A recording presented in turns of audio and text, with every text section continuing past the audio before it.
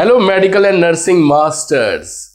So today we are going to discuss one of the very important topic of the urinary system and the cardiovascular system, or we can say it is under the medical surgical nursing and pathology for the BSc nursing second year, third year, GNM second year, medical surgical master's degree, norcet exam, NCLEX RN exam, and it is generally covered under every exam. Viva questions are being asked about this topic. So today we are going to discuss about edema. Yes, also known as swelling, hydropsy. Yes, hydropsy. Hydropsy, we can say it is also known as hydropsy. Hydropsy. Hydropsy also comes under the we can say general edema. All right. Before we proceed further, I would like to discuss in a brief time about the distribution of water in our body. So as we know that in a 72 kg person or a man, there is about 60% we can say body fluid, which makes around 42 kg weight, and 40% is lean body mass covering the dry weight of the body. So in this 42 kg or 60%, the fluid is further divided into, that is ICF, which makes 2/3 of this 42 kg or 60%, that is 28 liter. Okay, and this ICF, intracellular fluid present inside the cells, is generally present in the muscles. Yes, intracellular fluid generally makes or muscles cover up 60% of ICF. Yes, ICF. And ECF. ECF is generally 1/3 part, or generally is 14 liters. All right. So 14 liters. Both of these make 42 liters or 42 kg of body fluid. Further, ECF is divided into, that is blood plasma, and is present into the interstitium, we can say, or making the ECF environment in the lymphatic system, that is represented here over by the green dot. Serous cavities like pleural cavity, cavity around the heart, that is pericardium. Pericardium layer is also having pericardial fluid, and then is the abdominal cavity. So as we know, there is accumulation of fluid in the pleural cavity, pleuritis. Ascites is in the abdominal cavity, and that is pericardial effusion in the heart. So these are different kind of ECF fluid.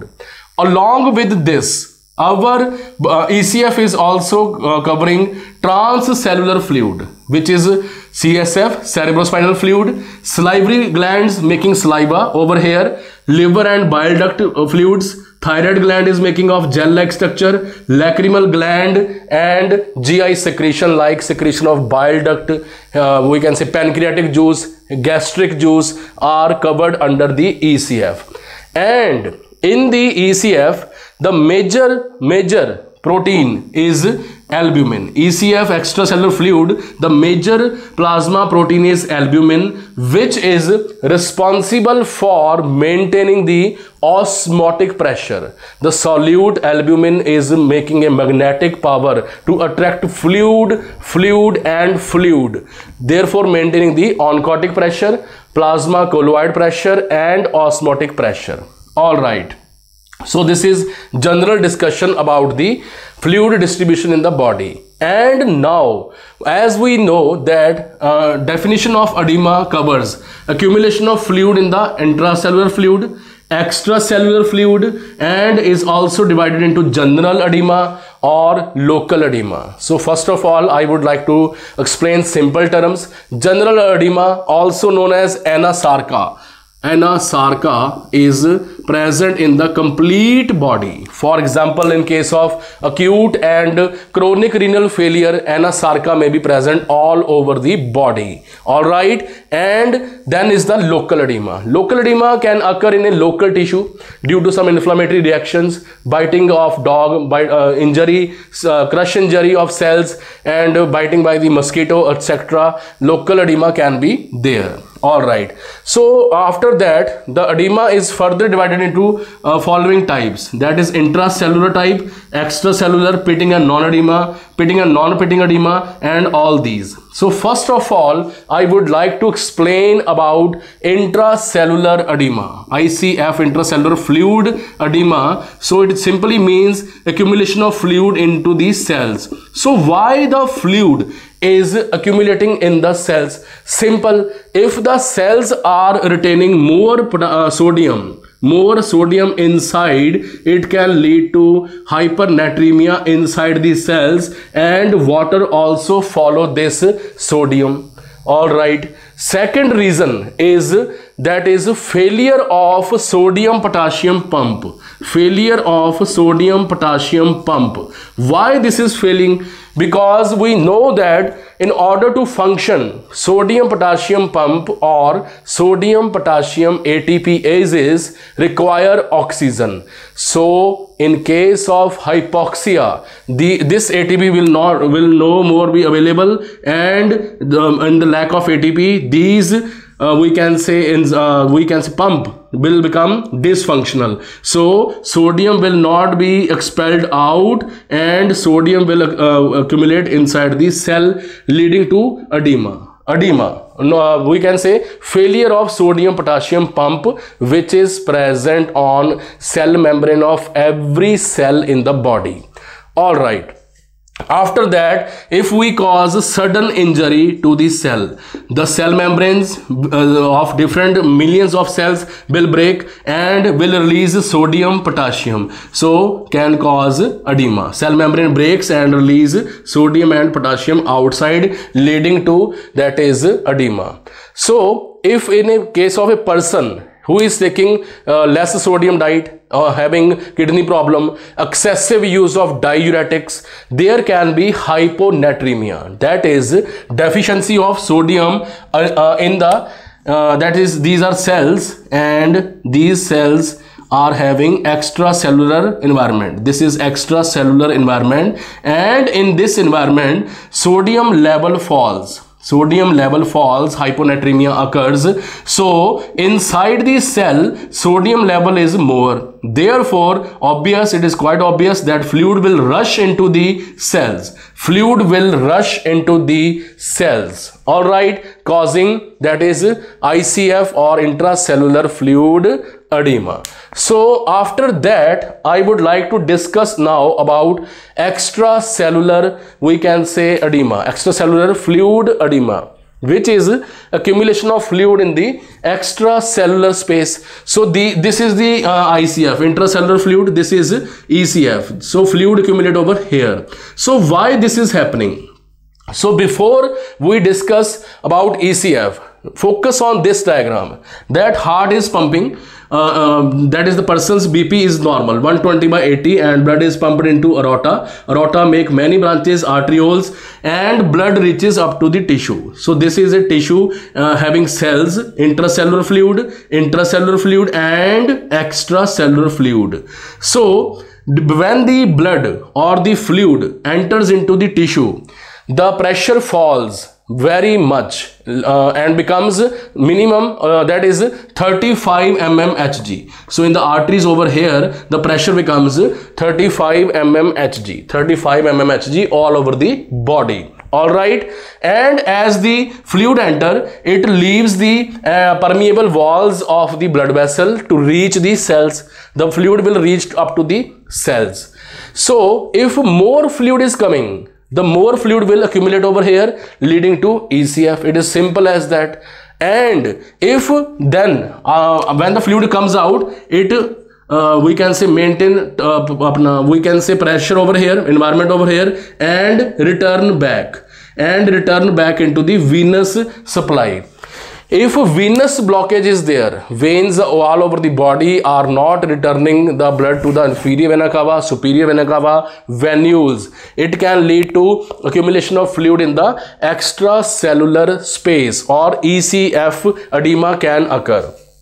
We also had studied in the anatomy and physiology that there is a lymph drainage system present all over the body except central nervous system. So we can say if there is a blockage of lymphatic system, it can also lead to, that is, accumulation of fluid in the extracellular space. We can say lymphadenopathy, that is cancer of lymph nodes, we can say cancer of lymph vessels, epithelial cells is there, it can cause accumulation. Then is the, we can say, increase in the hydrostatic pressure from the blood increases and becomes more than 35, it can rush the fluid outside, leading to ECF edema.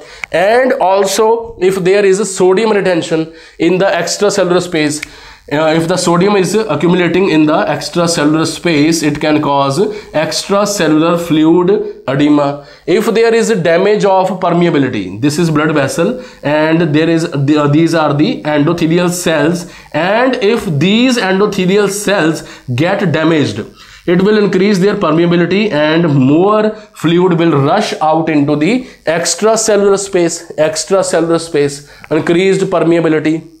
Then is proteinuria. Yes, as I had already told that albumin is responsible for, we can say, magnetic effect on the water. It retains water inside the blood plasma.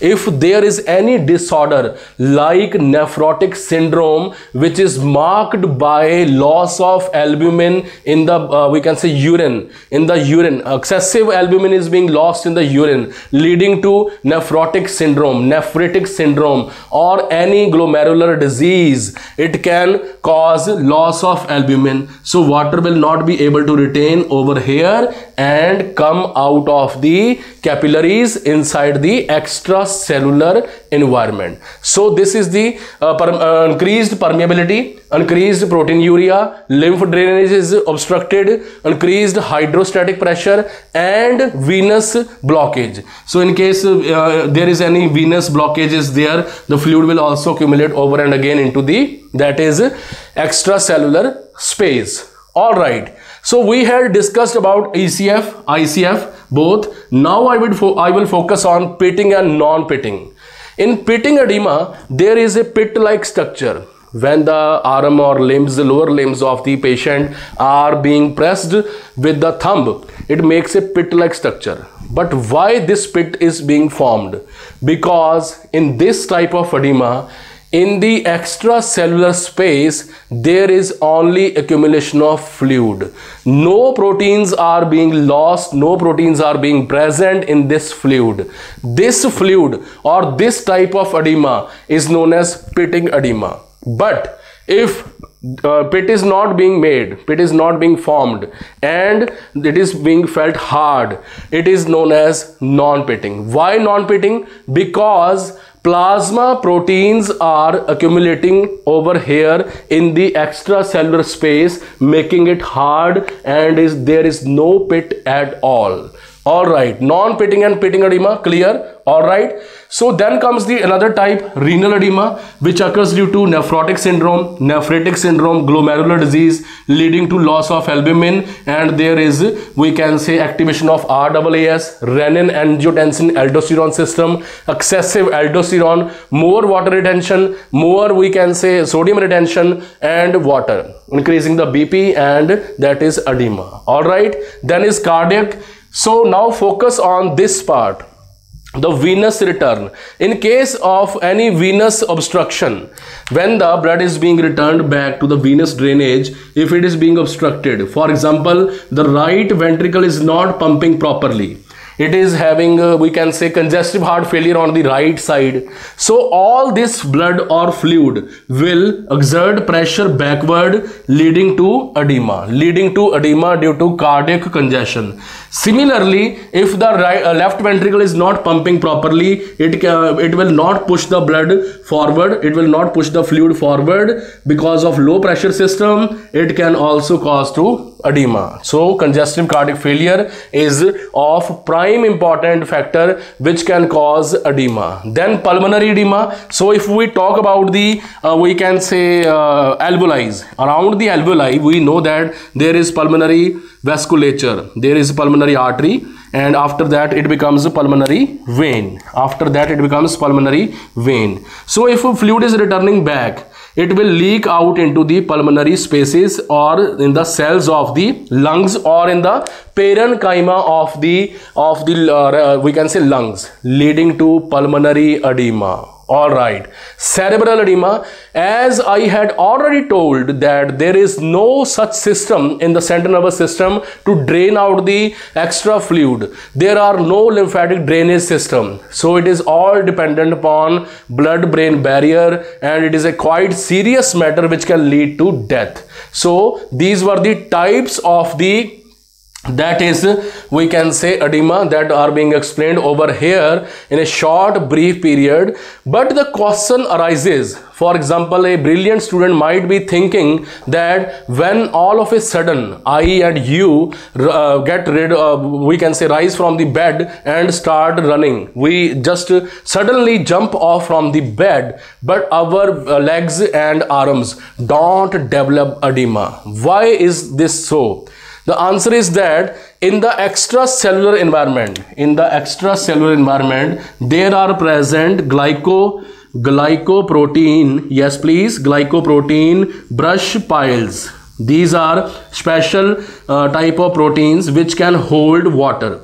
That is the reason all of a sudden if I rise from the bed, stand like this, arms like this, water is not being drained downward because of these proteins. But when the hydrostatic pressure is more, it can cause breakdown of these proteins which are present in the extracellular fluid. Okay, so which can cause edema. All right, so till now we have discussed so many things, and in the end I would like to explain that sodium retention and water retention can also cause edema. So if these, yes, I forgot to tell you that if these glycoproteins brush-like piles are broken down and edema occurs, it is due to gravity, because I am standing, arms are like this, soldiers are standing, and in the, we can say, 15-hour flight in the air, in the aeroplane, students sitting for a long time, or patient is lying on the bed, he or she may develop cerebral or lumbar edema in the pelvic area, under the shoulders. And if we are standing, the gravity will pull the water downward, so it is dependent upon the gravity, therefore it is also known as dependent edema. Note this word, dependent edema. All right, so in the end I would like to tell you that there are some medications like dextrose. Dextrose can easily penetrate, having glucose easily penetrate the blood vessels, extracellular environment, and then can enter into the intracellular environment. So dextrose can cause all three type of edema: vascular edema, ECF edema, ICF edema. That is why it is not used for hemorrhagic shock. Then what is preferred? Plasma proteins like albumin, because albumin will maintain the osmotic pressure and will attract more water back into the circulation. In the shock there is a low BP, and we have to maintain the fluid balance of the blood and not about the ECF. So plasma proteins are being preferred over the dextrose. So all this was about the edema topic. I hope this might have proven useful for all of you. Kindly share this video with all your classmates, juniors and seniors, teachers, and with your classmates.